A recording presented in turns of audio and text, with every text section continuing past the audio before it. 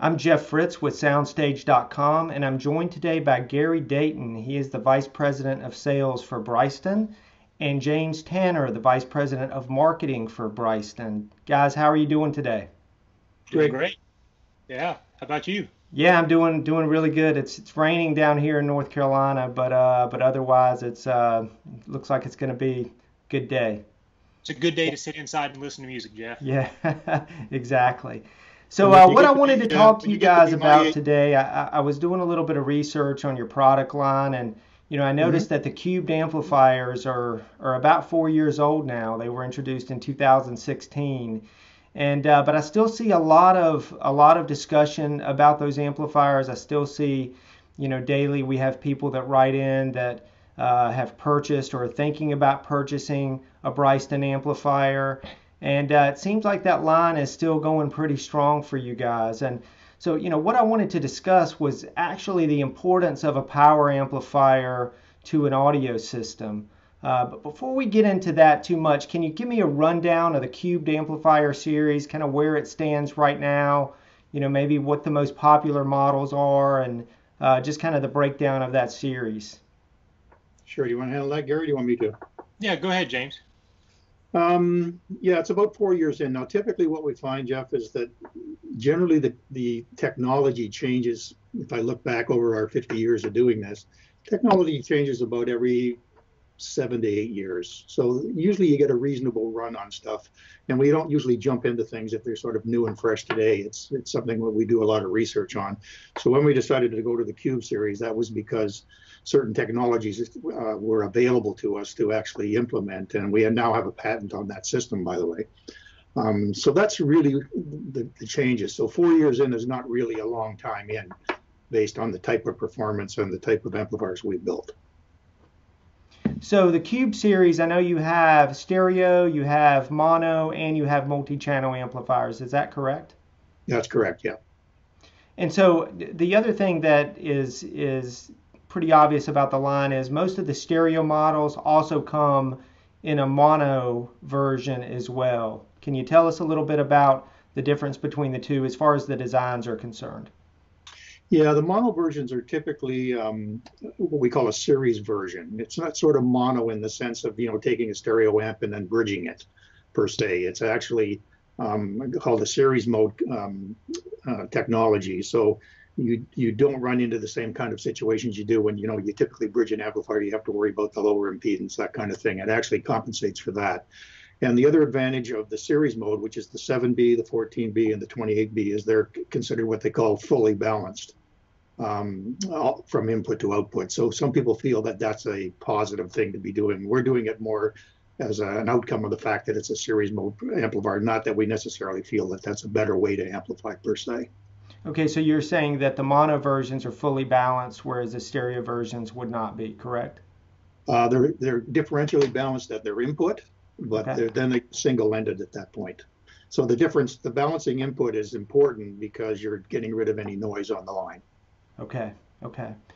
All right. And so what are the most popular models? I know one of our reviewers, Jason Thorpe, he actually has a 4B amplifier, which I know has been around pretty much since the beginning of audio, it seems. But, I think that in I one think they came up with incarnation or another. But I'm sure that's probably one of the most popular. But what are the most popular models that you guys have? I'll let Gary answer that because he's more involved with the direct sales in the market. Yeah, well, the 4B has been our most popular product every year, with the exception of maybe 2 years. And that's not just the most popular amp, that's the most popular product. A couple of years, the BDA3 was the most popular. But yeah, so the 4B by far and away is the most popular amp. But we do a lot of 7Bs as well. I think that's a really solid mono block for a lot of people. It's got more power than most people are ever going to need. It's still reasonably compact. It's not gigantic. It's only 3U tall. Weighs the same as a 4B. And then, it's a single 7B is the same price as a 4B. So it's expensive enough to be really good, but it's not so expensive to be super scary. But then on the other side of it, we're doing a lot of 2.5Bs these days. The 2.5B actually followed our B135 integrated. So it's just a little, 2 by 135 watt amp. It's about 2U tall. It's not terribly expensive. It's small, but it sounds fantastic. And the price is really good. So we find that to be a really nice way for people to get into Bryston amps. That might be stepping up from something a little lighter weight. Like an NAD or an older Rotel or something like that. So that brings me to my next question. The 7B, I was looking at that on your website, and right above it is the 14B, which is, I guess, the stereo version of the 28B, which is your flagship. So if you had a customer that came to you and was looking at the 7B, but they're also looking at a pair of 7Bs or the 14B stereo amplifier, can you give us what would be your answer there? And is there a difference in price between the big stereo and the smaller monos? Yeah, so the 7Bs and the 14B are basically the same. I mean, I think other than just a little bit of difference in power supply capacitance, there's virtually no difference between a pair of 7Bs and a 14B. So the decision often comes down to convenience of packaging. Some people really like to have a pair of mono blocks they can locate next to the speaker, use a really short length of loudspeaker wire, and and get that advantage of mono blocks. But other people only have one shelf left in the rack, and they need the power that's available in monos, so they'll get it all in a 14B. Whenever I go out and travel to dealers and I try and take big amps around, I like to do 7Bs because it's a lot easier to carry two 50-pound amps, back and forth to the car than one 100-pound amp back and forth to the car. So that matters. I mean, if you're moving or if you like to kind of change things around in your system, moving 7Bs, is a lot easier than moving a single 14B. But all of our amplifiers, regardless of how many channels are in the box, are monaural anyway. Every channel always has, it's a fully independent power supply, including transformer.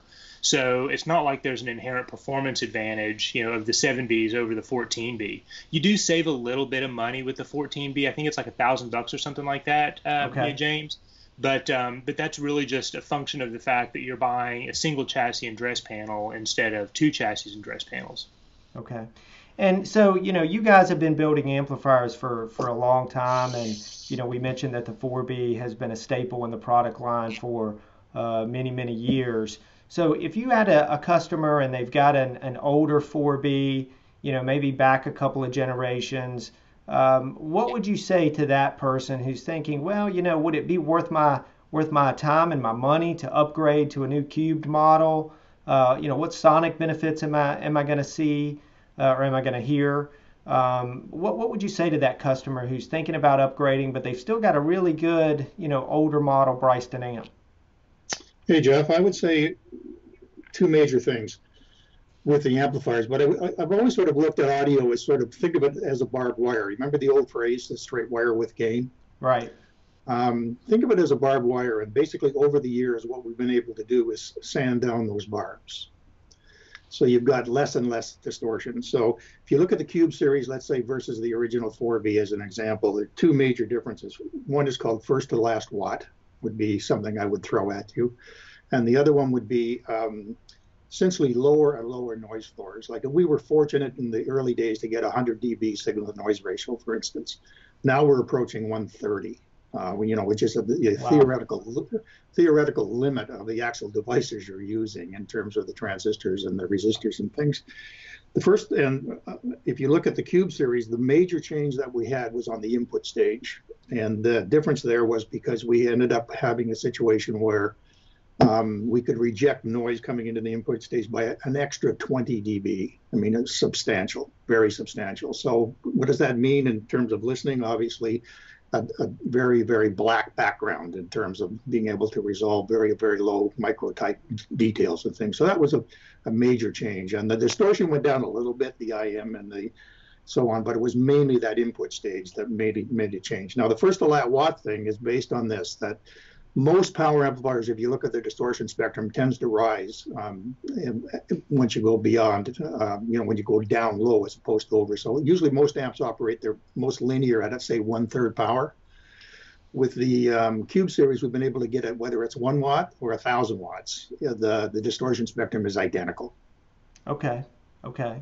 Well, that Yeah. really makes it easy as far as matching with a loudspeaker, right? No matter what sensitivity loudspeaker you have, you're essentially going to get the same performance out of the amplifier, right? Mhm. Correct. Yeah. Okay. And so the last question I have, as far as the amplifiers are concerned, if someone were to go out and purchase a cubed amplifier, let's say they're considering a cubed amplifier today, and they ask you, how long is this amplifier going to be good for? I know you guys have a 20-year warranty, which is really you guys set the standard in the industry as far as that's concerned, as far as I'm concerned. And that's something that you guys have. It's obviously a great selling point for your amplifier line. But if somebody were to say, when is this thing going to be outdated? I know that that's probably a more loaded question if you're talking about digital to analog converters. But when it comes to amplifiers, my opinion has been, if you buy a good amp today, it's really a good investment for years, because it's a good amp today is going to be a good amp tomorrow. But what is your answer when someone says, I'm thinking about buying this amplifier. Is it going to be obsolete in 5 years or 7 years? What's your reaction to that? I think everybody should always buy components expecting that they are going to keep them forever. Like, that's the only way to know that you're really going to be happy. Now, if you want to, succumb to upgrade fever, like, do it. Like, absolutely. If you want to buy, something new and shiny and better, and you're able to do so, go for it. But I don't think that that's really any different than any other component. You're right, Jeff, that a good amp today, is a good amp, 20 years from now. And the fact that we build our amplifiers, to be so robust and to perform as new for 20 years or longer, I think should really bolster somebody's confidence, in our products. Because we design our gear to be neutral and to not have a specific taste or flavor, means that as you upgrade your front end and your loudspeakers, the amplifier in the middle is going to be able to resolve the differences in both upstream and downstream gear. So a good amp is going to make it possible for you to really appreciate upgrades elsewhere in your system as you grow. But like James said at the beginning of the interview, we put a lot of research and development and a lot of time into the Cube series. But we did the same with the SST Squared. We did the same with the SST. And then when Stuart Taylor joined us, in the late 80s, Stuart brought an awful lot of knowledge. So it's taken us years, almost 50 years, I guess, to get to our 7th generation amplifier.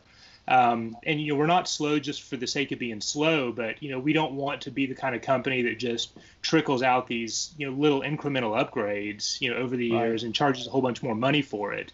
We want to make sure the upgrade is something that's substantial and impactful for us, that we can really enjoy. But that said, if you get 5 or 10 years into your ownership of a Bryston amp and you want to upgrade, do it. Come here. What we're doing these days. We just launched our 4B trade-in program just earlier this week, where anybody that owns a 4B from any previous generation can trade it in against a Cube series and get a pretty substantial amount of money back for it. Even the original 4B, we're giving almost $600 for, which, correct me if I'm wrong, James, but that's somewhere around half of what it originally retailed for. Well, I'll tell you a really good story. When I first started with Bryston, they called me and said, "Do you want to be the Canadian sales manager?" And I said, foolishly, "Why not?" And I went into my first hi-fi store, and I had the first 4B ever made. And I said to the guy, "I'm here from Bryston. My name's James. Here's our amplifier. Would you be interested?" And he sat me down. I went through my whole spiel, and then he looked at me and he said, "Hey, James, when people start asking for it, I'll give you a call."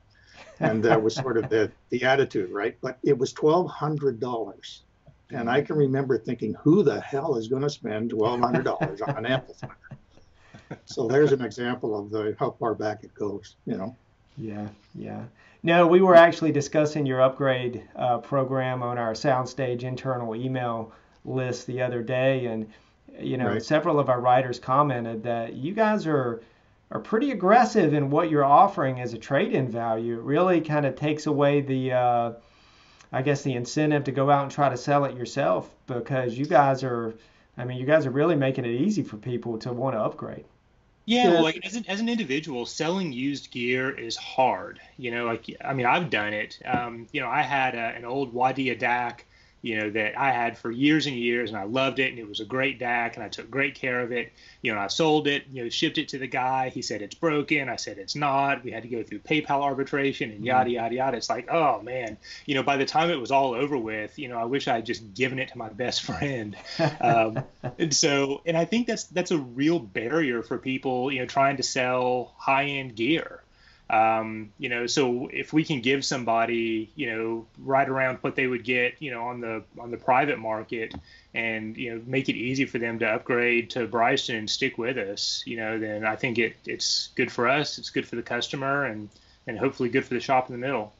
Well, yeah, so I mean, it's a situation where that 20-year warranty, Jeff, really fits in here, because with the quality level we build, they really do hold their value. So even the very old used product has value in the market segment. Plus someone that ends up with that amplifier knows that it can be fixed by the company if something goes wrong. Exactly. Yeah. So I appreciate the update on the cubed amplifiers, and I want to finish up the interview today by asking you guys, what is, since we've had the lockdown due to the pandemic, what's been a favorite recent listening experience? It could be a piece of music or something that you've heard at a system, maybe visiting a customer at the factory, or just sitting in front of your computer for that matter. And James, let's start with you. Well, I've been downloading every John Klein album I can find. So given his situation, I mean, I always liked his stuff. So I've probably got about 10 albums downloaded now. So the last few days I've been actually sitting listening to most of his stuff. All right, Gary? I don't know where he went. Sorry, I had to go plug a record. We picked up a new dealer in Chicago just at the beginning of the year, because I think the longest running Bryston dealer on the planet closed, and that was Audio Consultants. And Lenny Mayu from who's working at MoFi now, used to work at Audience, introduced me to Tim Schroeder at Schroeder Amplification, and Tim and I really hit it off, just from a musical taste point of view. And Tim was cool enough to send me a box of records a few weeks ago of just stuff that he's really been into, artists that he works with, because his main gig is building guitar amplifiers. And this Bill McKay record in particular is one that probably hasn't left my turntable, but for a couple of times, since I got it. So this is a guy that does things with a guitar that I didn't really know were possible, but in such a musical and fun way. So thanks, Tim. That's definitely a good tip. Well, guys, thank you. I appreciate your time today, and I really am happy that we're able to educate people a little bit more on the cubed amplifiers. I think as much email as we get on those products, like I said, 4 years in, and they don't seem to be slowing down. So I appreciate the update. Oh, thank you. Take care. All right, we'll see you.